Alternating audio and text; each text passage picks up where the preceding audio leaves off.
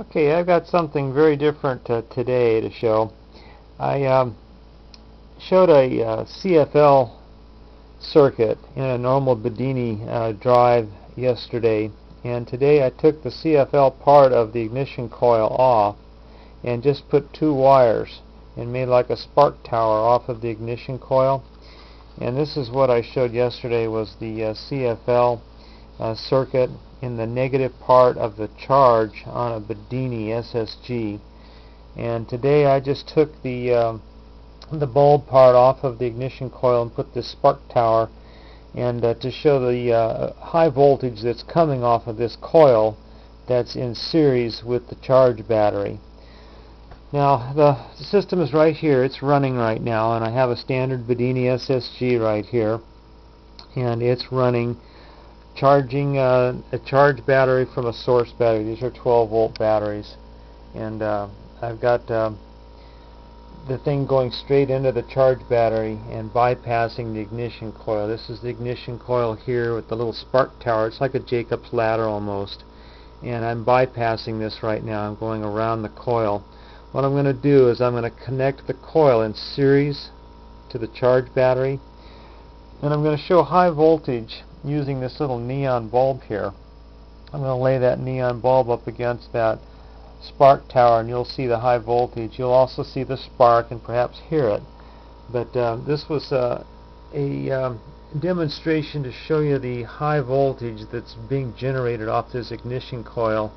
And this spark gap it may or may not be a benefit to the actual charging in the charge circuit. There's a controversy as to whether a spark gap helps in the charging circuit or not. The reed switches are used sometimes because they create a spark gap, and this just creates a giant one right here. So let me hook this up. I'll show you how it works. Right now it's running, like I say, bypassed. I'm going to connect the coil up here. And there's the spark going right there. Take my little neon.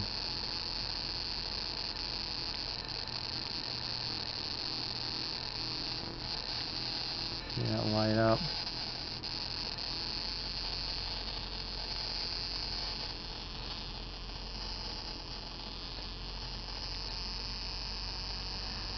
And like I say, that's now going from the Bedini SSG through the ignition coil into the charge battery, and this high voltage spark here is actually on the secondary of the ignition coil, and it's using a capacitor right here to help store up the energy. And I don't really know if that's helping charge the battery or not. You'd have to do load testing on it, but I do have this big capacitor here that does load up with the voltage as that's doing its thing. But I did want to show this today and show this this high voltage that's going on here.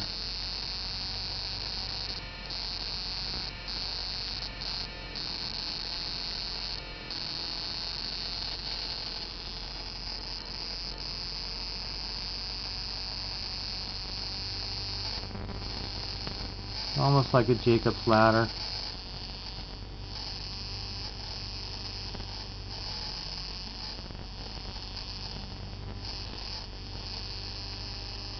Anyway, that's the latest for today. That's the latest experiment.